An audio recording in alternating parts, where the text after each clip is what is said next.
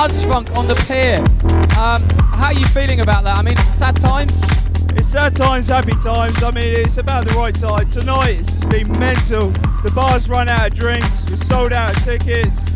It's just people like crazy. Half the decor's been pulled down. It's just absolutely, that's the sort of night we want. This isn't last orders, this is the bit before last orders. Me and Chris about to go on. Chris, I think, is mixing in the first tune right now. We're going to take it for the last hour and a half. It's going to be the last hour and a half from the Pier. We're going to play loads of old classics. We're just going to smash it out. It's going to be brilliant.